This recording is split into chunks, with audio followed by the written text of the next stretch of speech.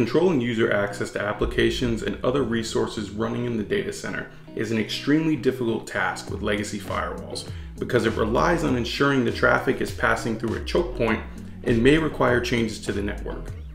Guardicore allows organizations to control user access to the data center in a simple policy set and without any complex network changes. Guardicore integrates with Active Directory to allow for controlling user access to the data center based on Active Directory group membership, and decision-making is controlled locally on the workstation or server with just a few quick rules. You can see here we have a rule allowing only org portal users to access the org portal application using Chrome, and ecom users only allowed to access the ecom application. Lastly, we have a deny rule that prevents any unauthorized end user traffic to production applications from occurring.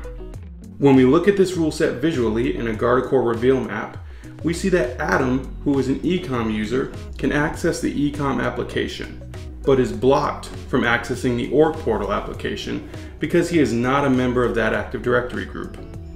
We also see that Doug, who is a member of the sysadmin team, is authorized to access both applications to provide application support.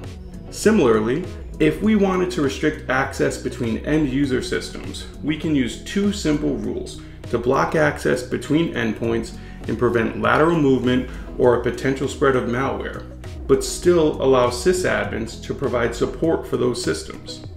Guardicore makes tackling the most challenging user access scenarios simple in any environment with just a few rules and without any changes to the network.